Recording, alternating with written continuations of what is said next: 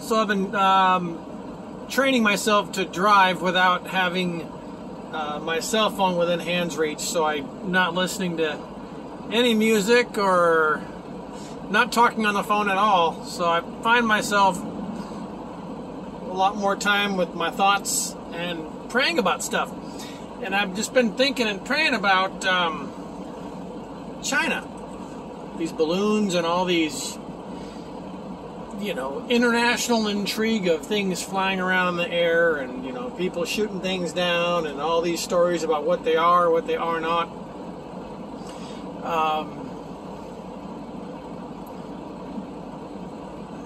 What keeps coming to my mind is history repeats itself. And I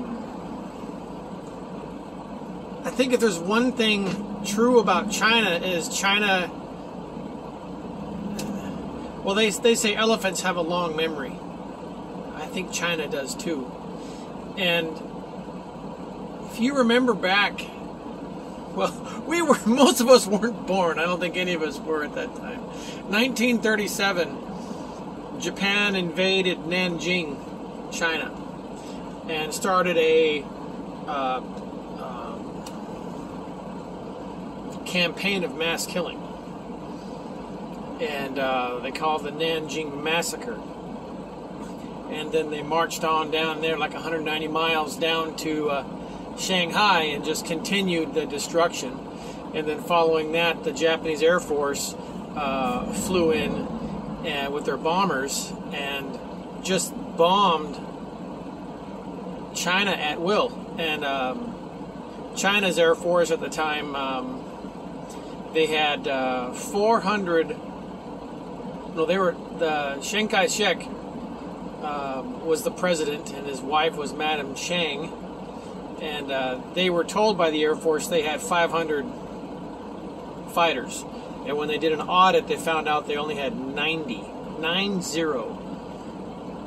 biplanes to defend mainland China. And the Japanese flew in with their modern fighter planes and bombers and just were obliterating China at will. Madam Chiang, she did an international plea to the world saying, will somebody please send us aircraft to help defend our citizens from these attacks from Japan. And that request went unanswered until Joseph Stalin realized he could capitalize on this, and because he needed help because Japan was causing him problems. So the Soviet Union under Joseph Stalin sent thousands of bombers and fighter planes equipped with, you know, all of their maintenance staff and flight crews, sent them to China, and they then brought destruction to Japan. And the Japanese emperor was like, whoa, you know, we're I think it was Hirohito, he you know, they weren't expecting that, and they anyway. But my point is, China asked for help to the world. The United States was silent. Canada was silent. All of Europe and all the other continents were silent, except the Soviet Union. And so now we have China nowadays. Isn't it interesting that China and Russia are still friends? I think there's a reason for that, because they help them in their dire time of need. Biblically, Gog and Magog refers to China and the Soviet Union, and they worked together in concert, marching on Jerusalem. That's in the Valley of Armageddon. So that allegiance is still strong, and biblically it's going to go all the way to the end. But what about the rest of the world? I think Xi Jinping, he was born, I believe, 1952, so he's a baby boomer, born in a very poor family, and he's overcome a lot of obstacles and risen to the, to where he's at now in the leading office in China.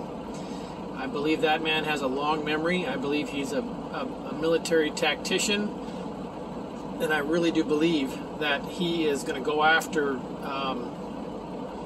the honor of his family's name and get his revenge for the destruction brought on them before World War II and during World War II. I think he's going to follow the playbook of what was done to them. He's going to turn it around and bring it right back full circle into the faces of the people who did them harm in the 1930s and 40s. That's my guess.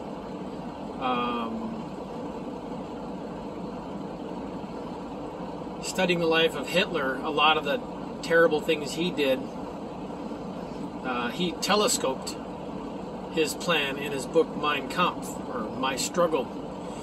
And everything he said he was going to do in that book, he did it to the detail.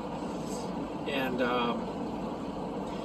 that book, The Art of War, the Chinese masterpiece, one of the things it says is to, the best way to defeat your enemy is to make best friends with them. And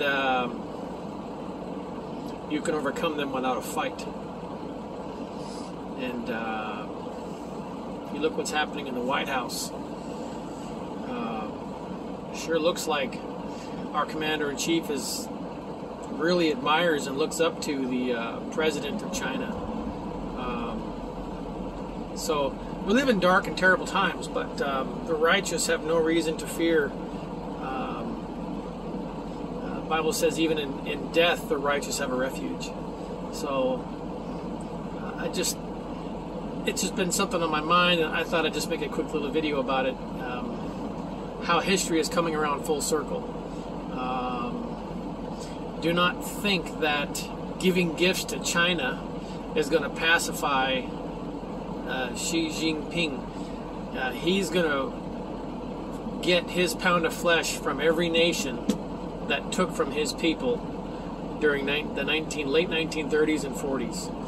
And whatever that history was, he's going to revisit it and go down. I promise you he has a checklist, and he's going to go down that list and get his pound of flesh from everywhere. Interestingly, one of the first places that Japan bombed was Wuhan, China. Fascinating stuff. Okay, bye.